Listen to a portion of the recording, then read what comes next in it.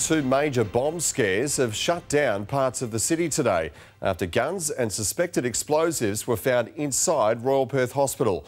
Patients and staff were evacuated and a nearby office locked down. Mia Brankoff, two men are in custody right now. Good evening, Tim. That's right. The drama started when a man who'd just faced court left and came here to Royal Perth Hospital. Then police, the bomb squad, the TRG and firefighters were called here as people were evacuated from the top floors of the hospital. Later, a second building was evacuated. One of our biggest hospitals in lockdown. The top three floors of Royal Perth Hospital cleared just before 10 o'clock this morning. It is alarming. I mean, we consider ourselves a place of safety. We deal with very vulnerable individuals, and it's alarming, it's disturbing, and it's very saddening, yes. Inside, a 29-year-old Averley man who just faced court, admitting to online child exploitation charges but freed.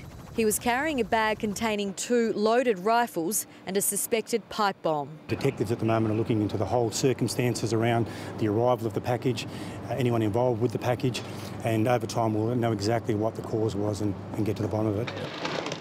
On the ground, it appeared calm, firefighters and police coming and going as patients on lower floors of the hospital watched on. What can you do? You know, they've got to take it seriously, you know, because there's so much going on nowadays. But inside, TRG officers were working to remove the suspicious package, while patients and doctors were relocated.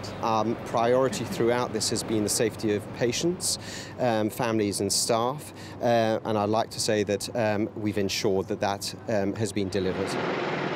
Then, about 2 o'clock, a second emergency, this time at a lawyer's office on Hay Street. The same man, a client of Timpano Legal, had left a package there. It's about this big, and it looks very innocent to me. He left this bag in the office of one of the solicitors who works up there to return to remove the bag post-court, but then he went to the Royal Perth Hospital, I'm told. Police, firefighters and the bomb squad locked down Hay Street for an hour. The police are trying to x-ray it and assess whether it is also a bomb, and hence we've all been ordered to evacuate.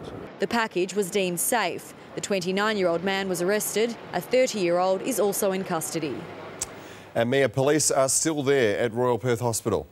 Tim, forensic officers are still here. We watched as moments ago they removed several items from the hospital to be taken away for further investigation. Now, Royal Perth Hospital says the patients who were on that ward were affected today. They have been moved to a different area of the hospital for tonight, but they say no surgeries were cancelled as a result of today's shutdown.